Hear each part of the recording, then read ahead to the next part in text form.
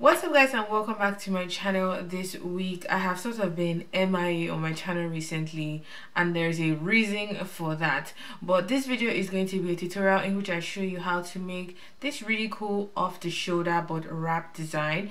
I remember someone sending me this concept sometime last year and I knew I wanted to try it out. So if you've been following me long enough, you know I'm engaged, I'm Nigerian, therefore I'm going to have a traditional wedding.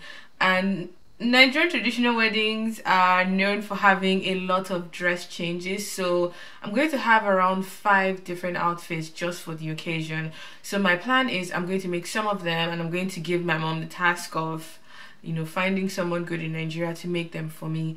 So this particular top design is going to be one of the outfits I'm going to be working on. I already have my fabric decided, and I wanted something feminine but not too revealing. So I really like how deep the neckline goes, but it doesn't show too much. I like how it wraps around the front. It's just a really cool design. I hope you guys enjoy watching this video. I made the pattern, I went ahead to test it, and then I tried it on. Make sure to watch until the end, because the really amazing thing about pattern making is it's a work in progress every step of the way. When you make mistakes, you solve the problems, you go back to your pattern, and you just sort of figure out issues as you work.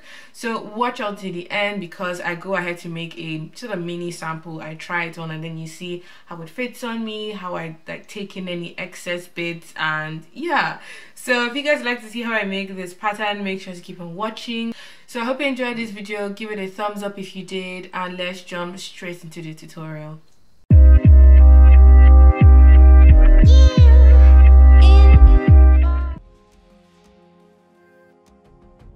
I'm going to be working with the following materials to create this wrap off the shoulder design. First of all, I'll be needing my bodice patterns, my front and my back, which I already have a tutorial for, and it will be linked down below. I'll need my pattern master and my set square, my tape measure to take down measurements, my marker pens, my small scissors, paper scissors, and fabric scissors. I also have a long ruler just in case, and then I have 2 options for pattern paper. I also got myself some fabric. I decided to use calico at the end instead of using this lovely print. But the first thing we're going to be doing is we'll be planning the front pattern. So I went ahead to trace out my front up onto the waistline. I transferred my dart as well. I just traced around the front neckline, shoulder, side, and transferred my bust and upper chest line. So the first thing we'll be doing here is we're going to be drawing a slanted line from this edge of the front shoulder. So you want to slant the line a little bit more than the original shoulder slant. And then I'm going ahead to mark a 6 cm or 2 inches point along that slanted line. And we're going to slant it yet again. But this second slanted line is going to be 6 cm or 2 inches long. You can make yours a bit wider, but I just think this is sort of an average width for the shoulder band. Now I'm going to be going to the center front edge, and I'm going to mark outwards 7 cm or 2.5 inches, just marking along that waistline horizontal line like so. And I'm going to mark 5 cm or 2 inches even outwards. So the aim is we're going to connect one point to the other like so, and do it from the other side to the bottom like so. So we have a sort of curved extension that goes from the shoulder all the way to the waistline. First up, I'd like to do this with pencil before going ahead to commit with my marker pen, but I'm just making this bottom edge narrower to about 4 cm or 1.75 inches, and I'm just making it taper down as it goes towards the waistline, which is a great thing that I use pencil so I can make easy corrections. So once I'm happy with the shape, I'm just going ahead to define my lines with my marker pen and my pattern master. So this is what the front looks like. The collar piece is what goes from the shoulder all the way to the waist, and it wraps across when you have the 2 sides of your front. So next up, we need to reshape our front arm curve. I'm just going to mark 2 cm or 1 inch along this edge like so. I'm going to be drawing in a new front arm curve because that old one is going to be too tight and too close to your body. So I just went ahead to transfer my notch, and you would need to trace out the main front, which includes the extension that we did, and then you also need to trace out a separate pattern that is going to be the collar piece. So you will need 2 pieces for your front and 2 pairs for your collar. But first up, we'll need our back plan to even create our collar pattern. So like we did for the front, we're going to draw a slanted line that is a little bit more slanted than our original shoulder, and mark 6 centimeters or 2 inches along that edge. You slant it yet again, and you draw another 6 centimeters or 2 inches line along this side like so. Next up, I'm going to be marking 8 centimeters or 3 inches down the center back along that or sort of vertical line, and we will need to connect that top line to this edge of the shoulder, and from that point mark 5 centimeters or 2 inches down the center back vertical line and connect it to the bottom of that shoulder edge. So I'm just doing this using my pattern master and my marker pen until we have this sort of back of the collar pattern. So the aim is you want to connect the front to the back, so you have one piece that sits all the way around your body. But first up, we're going to be marking 3 centimeters inwards, and we're going to be drawing in a new back arm curve so your arm has room to move even when you wear this bodice. So once that is all done, this is what the back is looking like. You can either cut this or the fold, or you can have a seam up the center back. The choice is up to you. So this is our front pattern. Our plan is all done. We transferred our darts as well. We've planned in our collar shape, our collar width, and I'm happy with that. The back has to match to the front along that sort of shoulder edge. So whatever width you work for the shoulder edge in the front, you have to use the same for the back because they have to match along that side. So the next thing we need to do is we need to trace out the different patterns that we'll be working with. We need the collar pattern, our main front and our main back to create this wrap of shoulder bodice design.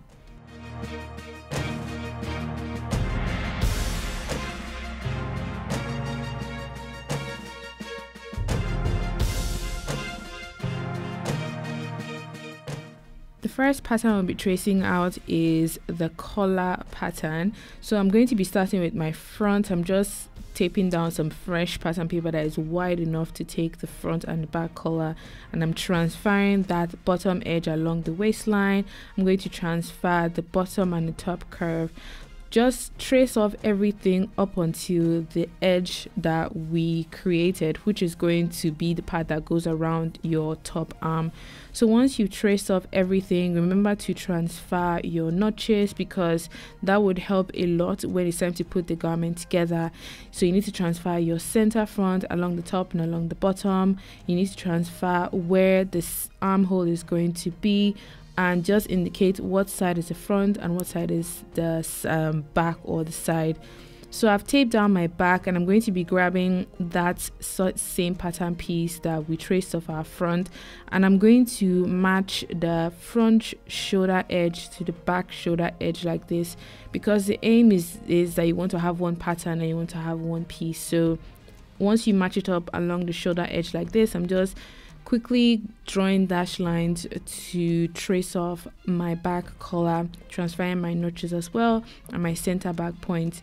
I'm just going to go ahead and connect all of my dash lines so I have a full visible pattern piece. So this is what the collar looks like, that goes all the way from the front and wraps at the back, and the grain line is going to be in this direction. It's going to be sort of parallel to the center back. Next up, I'm just adding a 1 centimeter seam allowance all the way around. You can decide to cut this on a fold so the center back is sort of smooth, and if you don't want a seam, but I just wanted a seam there in case I wanted to adjust the tightness of the collar around my body.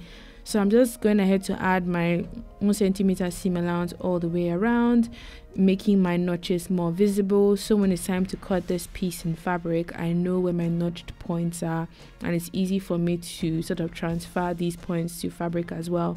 So I'm just going to go ahead and indicate how many pieces I need. You will need 2 pairs if you want to have a nice clean backed out collar piece for the bodice, your dress or your jumpsuit. So this is what the pattern looks like. I just indicated what side was the front, where the side shoulder edge or curve is, the back, as well as my grain line. So once I'm happy with all of that, I'm going to go ahead and cut out my pattern. This is what it looks like.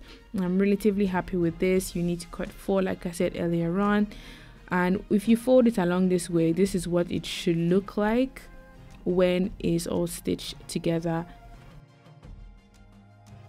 You will also need to trace out your main front like I said, and you'd sort of include the extension across the center front because it's a wrap. Therefore you want a little bit across the front so the actual wrapping happens. Go ahead to add your seam allowance all the way around, as well as transfer the darts. You will need to cut 2 for the front, 1 for the left and 1 for the right hand side. I went ahead to trace out my back, added my darts and my seam allowance, and for a better fit along the center back, I went in by 1 centimeter inwards. Instead of having a straight center back seam, I wanted something a bit more curved, so it's a bit more flat and flattering along the back of the bodice. So these are all of the patterns that we have and we're going to be working with to make our sample. We have our front, back and collar piece. So I'm going to be working with calico because I just think it's more sustainable compared to actual print that I could use for another project.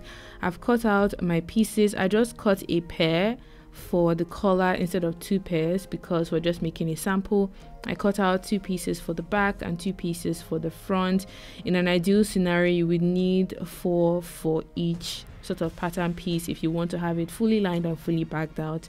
So the first thing I'm going to be doing in terms of sewing is I'm going to be transferring my darts using a pin and chalk. So I lay down my pattern like so, pass a pin through the dart point and mark the point with a chalk, so I know exactly where my dart ends. And by the time I put the notched edges for the dart together, pin them together like so and fold it along the sort of the middle point, and I arrive at that chalk point, I know this is sort of the direction my dart is supposed to go. So I did the same for the left and for the right hand side, so I can just take everything to my domestic machine and sew it all up. I'm going to transfer my back darts as well because we want the garment to, you know, look relatively fitted on. So I'm going to take this to my machine and I'm going to be sewing using a normal straight stitch. It doesn't have to be anything tight or special because this is just a sample to test if the pattern actually works. Just remember to do your back stitch at the beginning and at the end of your darts to secure it in place so that it doesn't unravel when you put the garment on. So once our darts are all sewn, this is what the front looks like. I stitched up and I pressed my darts in place so everything is nice and tidy. I'm going to go ahead and pin together the center back of the back of the garment and the back of the collar so I can close them up the center back and have one piece to work with to attach to the rest of the garment. So I'm going to take this to my machine and I'm going to be sewing up the center back seam of this wrap of the shoulder bodice on a 1 centimeter seam allowance using a normal straight stitch. Remember to do your back stitch at the beginning and at the end, because if you don't, that seam is literally just going to unravel the moment you put the garment on. So this is what the back looks like. I went ahead to press my seams open so everything just stays nice and flat. For the collar, we need to sew up the center back seam as well. Like I said, if you don't want a center back seam, you can cut the pattern on a fold so you just have one piece that wraps all the way around. So once that is all stitched up, I went ahead to press it to open up all of my seams so everything looks nice and good. And I'm going to be joining the front to the back along the side. So I'm just using a few pins here to hold my side seams in place so I can just take it to my machine and stitch it all up using a normal straight stitch on my domestic machine.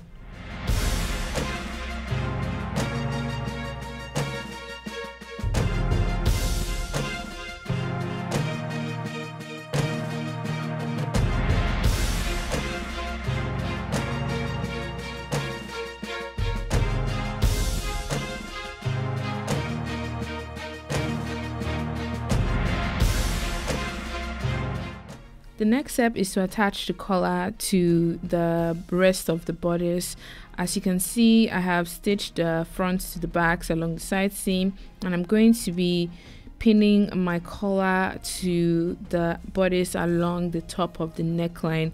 if this was all backed out and it had like a nice finished edge along the bottom, it would look really good at this point, but because it's just a sample, it doesn't look that great.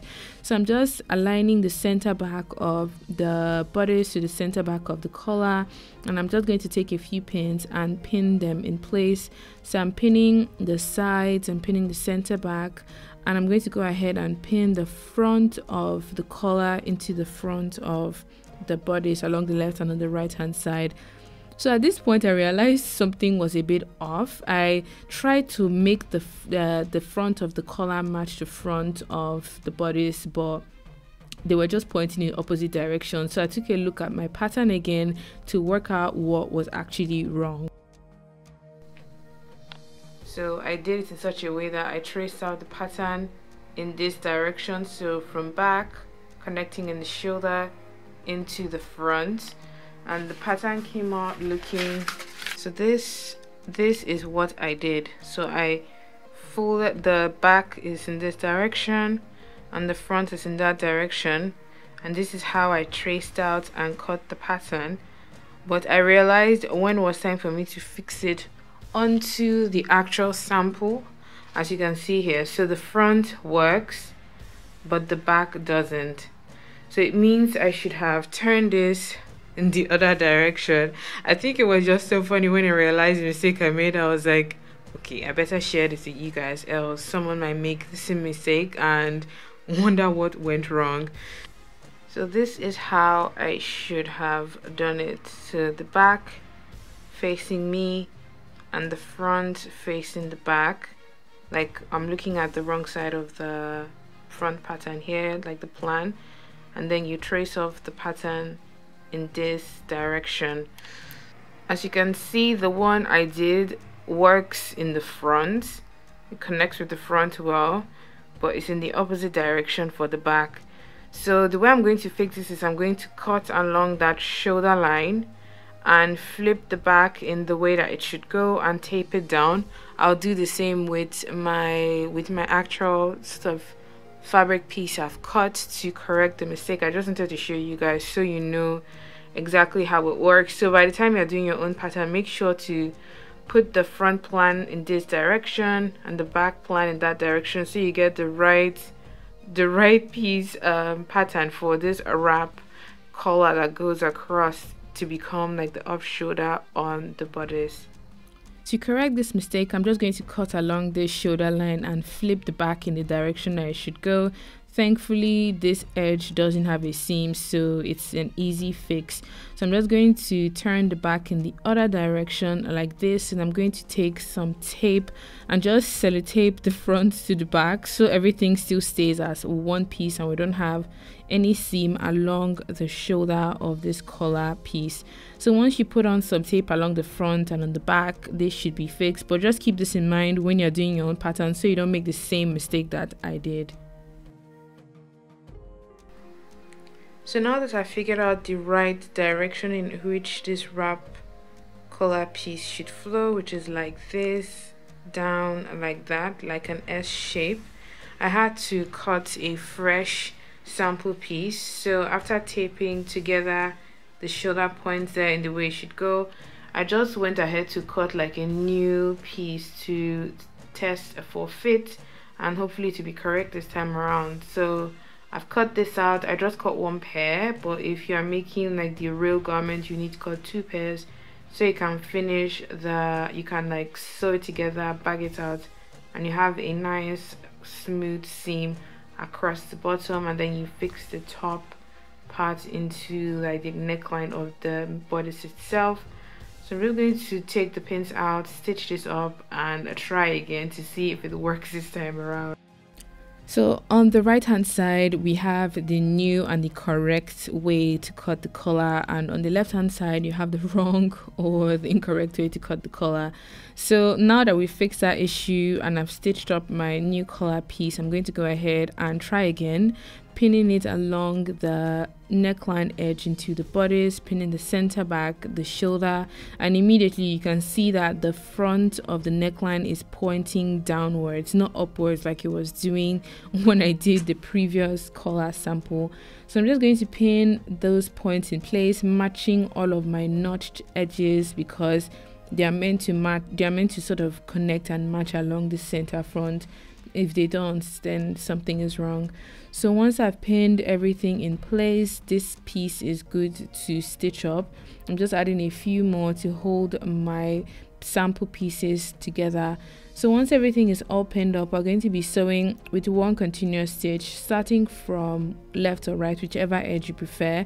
I'm going to sew along the top, connecting the collar to the bodice along the top. So I'm going to start from the bottom, turn my machine, sew all the way around, sew along the back, along the sides, and down to the other fronts to finish at the bottom. So I'm just sewing on a normal straight stitch on 1 centimeter seam allowance, turning at necessary edges and continuing to stitch, joining my collar piece to my actual bodice. I think this is what makes this design really cool, because by the time you have the garment on, it looks like you have a collar piece that wraps from left to right, and the crisscrossing at the front is just very elegant. So I'm just going ahead to finish the stitch on this other edge, turning to the bottom to finish up this side of the garment. So this is what the sample looks like on. I just pinned it up so you get an idea of what it should fit like, and there are 2 corrections I would just like to make. For a more fitted bodice in the front, I would pin up that sort of extra bit to create a bust dart along the front arm curve. But in terms of fit along the shoulders seem nice and comfortable. I would just make it a little bit tighter along the back. As you can see, there's excess along the top and along the bottom, and that I'm going to take in through the center back seam. Good thing I left that center back seam there. I think I've lost a bit of weight from wedding stress and all, but those are the 2 corrections I just wanted you guys to know about if you wanted to try this pattern for yourself. So in terms of details, in terms of zips, you can fix the zip along the side seam. The waistline of this bodice can sit into a skirt, it can sit into a jumpsuit, a trouser to make a jumpsuit, sorry, whatever you want to work with. And you would need about 1.5 meters for this sort of bodice design. So in terms of lining, you can cut the lining with the same main bodice so it finishes off nice and neatly over the top. But I hope you guys enjoyed watching this tutorial all the same. If you did, please give it a thumbs up, comment all of your thoughts, questions and ideas down below, and I will see you guys in my next one. Bye.